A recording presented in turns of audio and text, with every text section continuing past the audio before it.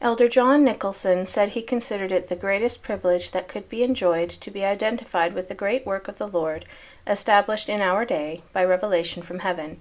The divine character of the work had been manifested to him personally by the Spirit of God, so that he was enabled to bear witness to its divine authenticity. The promise made in connection with the preaching of this gospel of the kingdom, that each obedient believer should receive an unerring individual witness of its truthfulness, was one of the characteristic features that strongly distinguished it from all other systems claiming to be religious and saving. The speaker said that since he last had the pleasure of attending a general conference of the church, he had spent over 2 years on a mission to Great Britain, where he had rejoiced in proclaiming the gospel among the people of the world. While engaged in that labor, he had taken pleasure in observing the evidences of the development of the work of God in the progress of the exponents of its principles.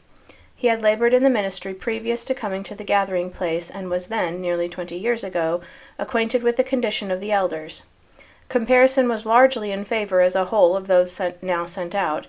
The young men, born and reared in the church, were as a rule manifesting much devotion, and fearlessly proclaimed the gospel among the people. The speaker bore testimony to the divine character of the mission of Joseph Smith, regarding whose claims to being a prophet there was more abundant and striking evidence than in the case of any other man laying claim to prophetic inspiration that he knew anything about.